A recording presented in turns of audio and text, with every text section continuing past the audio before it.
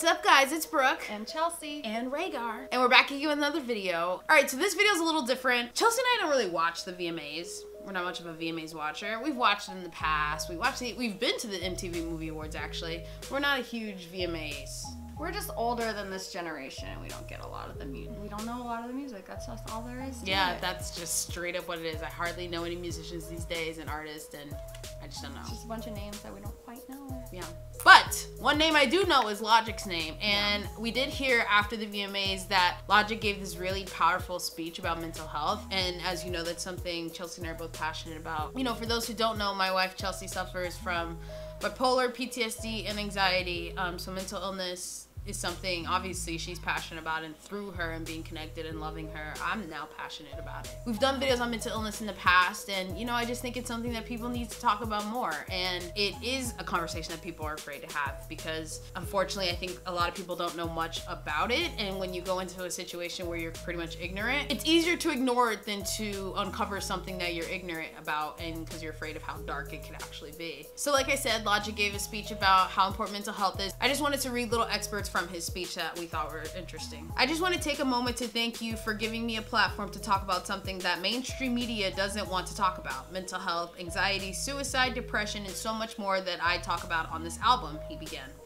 From racism, discrimination, sexism, domestic violence, sexual assaults, and so much more, I don't give a damn if you're black, white, or any color in between. I don't care if you're Christian or Muslim or gay or straight. I'm here to fight for equality because I believe that we were all born equal, but we are not treated equally, and that is why we must fight. We must fight for the equality of every man, woman, and child, regardless of race, religion, color, creed, and sexual orientation. So I say here and now, if you believe in this message of peace, love, and prosperity, and equality for all, then I demand that you rise to your feet and applaud not only for yourselves, but the foundation we are laying for our children.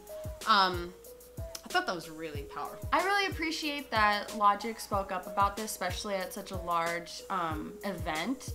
You know, so many people were watching the VMAs. A lot of young people are watching the VMAs who don't quite know what's going on if they are experiencing, you know, signs of mental illness. And so I think that was just really great of him to be able to open that up, and so people can think about it, and then these conversations can happen. Along with, like, you know, all of the other celebrities and, you know, big influencers who speak up about it. It really helps, like, end this stigma that this is something that's, like, supposed to be kept on the hush-hush and something that makes you weaker. You know, like Demi Lovato, you know, she's been very open about her bipolar disorder and her struggles with depression. You know, I know Angelina Jolie has come out, you know, talking about her struggles with anxiety and self-harm. Kristen Bell, she's come out about her troubles with clinical depression. And it's just like, you know, all of these examples of big people who are willing to come out and talk about it.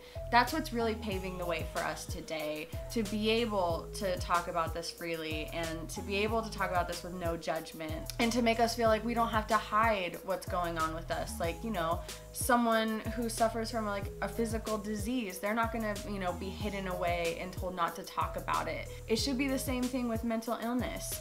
We shouldn't have to not talk about it, because that's just making everything so much worse. Having a mental illness and being stuck in your own head, that's not, you know, very healthy. That's not gonna help you in any way. Yeah, and like you said something earlier actually that really caught my attention, which was like, it's good that Logic said it on a highly watched show like the VMAs, where a lot of young people watch it, and young people who maybe don't know how to identify these strange things that they're feeling. We need to start the conversation because, like Chelsea said, like, I don't want to speak for the whole world, but I feel like it's a common misconception that this is something that's developed later in life, and yes it is, but it all stems from what happens in your childhood, and the thoughts and what goes on can happen as early as possible. Like, there are 7-year-olds out there who suffer from depression, but they don't know it's depression, and without the proper knowledge to equip yourself, how can you get better? So it's like, talking about these things is not it's not victimizing them, it's letting them know that this is a thing so that they then know how to adjust their life accordingly.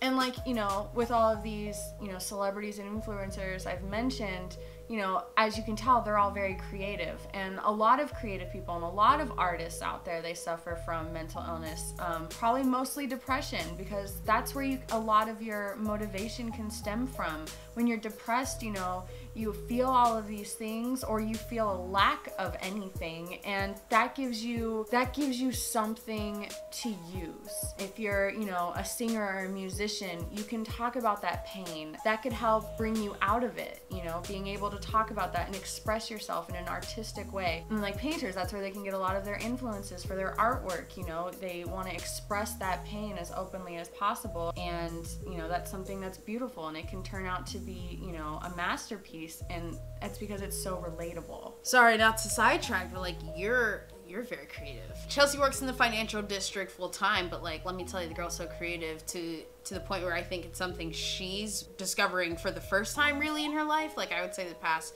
2-3 years, between starting this channel and drawing, coloring, whatever the things that we've started, photography even, like just the things we've dabbled into, she's taken a liking to it, and damn it, she's good. She's good at writing, she's good at painting, and you can feel the pain on the paper. Like when I'm looking at a piece of art, or when I'm reading a passage that she wrote, like Chelsea said, I can empathize with it. Even if I don't directly relate to it because I haven't gone through what she's gone through, I can empathize, I can feel what she must be feeling.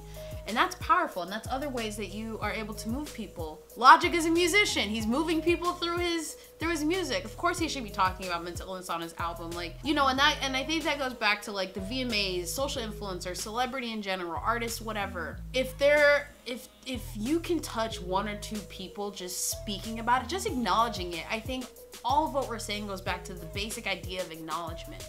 Acknowledging that there are chemical imbalances in the world, and that you're not crazy, you're not you're not a bad person for being programmed differently. You couldn't help the way you're programmed. Us as society, we need to use the platforms and the outlets that we've been blessed with to do good and to inspire conversation. And I feel like no matter how many followers you have on Instagram, no matter how good you think you are at art or not good, whether you do music, whatever, no matter how big or small you are, whether 1 people listen to you or 10 million people listen to you, just starting the conversation, you can change a single life. And it couldn't come at a better time because it's National Suicide Awareness and Prevention Month. So it's an important month, and I encourage all of you to speak about it. Yeah, we just wanted to give our thoughts on his speech and just mental illness in general, and especially in pop culture. And yeah, thanks so much, guys, for listening to our thoughts.